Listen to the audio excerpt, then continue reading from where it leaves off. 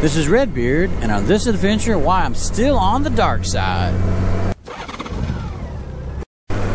So I've been riding Darkside for a few years now. I got to look it up exactly. I'll put it down below how many miles I've ridden on this car tire. It's about time to change it out. I think my problem with it though is I had overinflated. I went with the 41 pounds, which is maximum for the tire, but I don't have that much weight on here. So it wore in the middle more than elsewhere, which is what a motorcycle tire does, strangely enough, but it's also what a car tire does when it's overinflated. More about that in another video. But some of the reasons, highway stability. I mean, you think about it, on these Gold Wings, we often ride a lot of interstates to get where we want to be. And these car tires sit flat really, really well. So you got your highway stability. Check out my first video. I'll show you a little clip here of just how I felt about how stable this car tire is. But yeah, you come up straight, man, that's planted. That is awesome. I like that. Right, so straight line riding, you can't beat it on a car tire. It cannot be beat. And that's what we do most of the time. I mean, I'm going through some curves right now, but we do a lot of straight line riding. And with that straight line riding, your motorcycle tire, well, it gets flat in the middle anyway. So why not just start off with it flat in the middle using the car tire? Anyway, that's my thinking with it. And so that's what I do. So another reason I still use my car tire is grooves. Any kind of grooves in the road, whether it's asphalt being milled, so the milling, or concrete.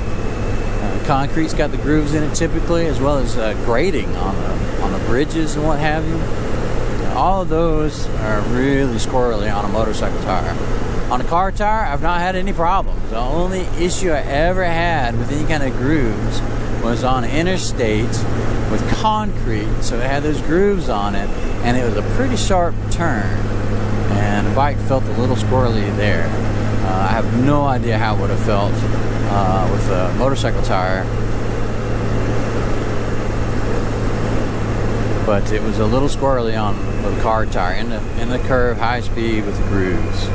So wet weather, it might be that I use the Dunlop Elite 4s, is what I came from, and there's some reports of them not being the best wet weather tires.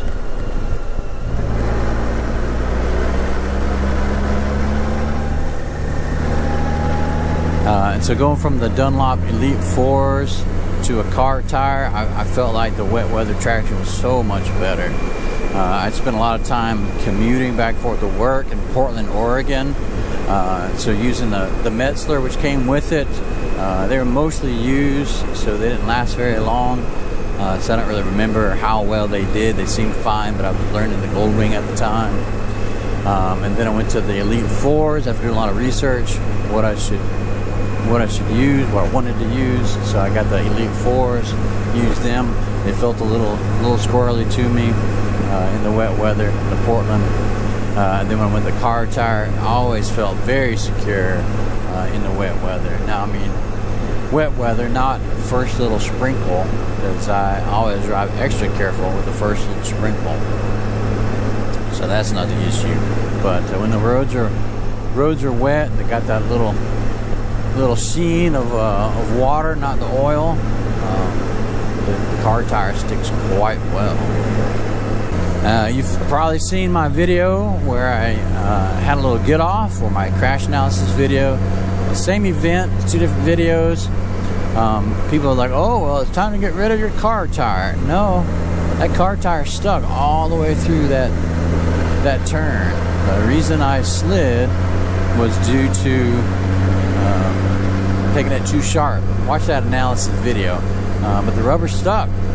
This car tire stuck well. So that was not an issue. So that worked really well. Another reason, I want to get into towing. And car tires are just made stronger. Now, one problem I'm having, especially preparing for this video, is motorcycle tires have a weight rating, right? So there's this 2-digit number before a letter. and that's your weight rating.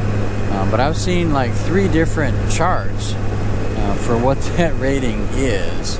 Where car tires, you know, they're made to hold up a heavier vehicle.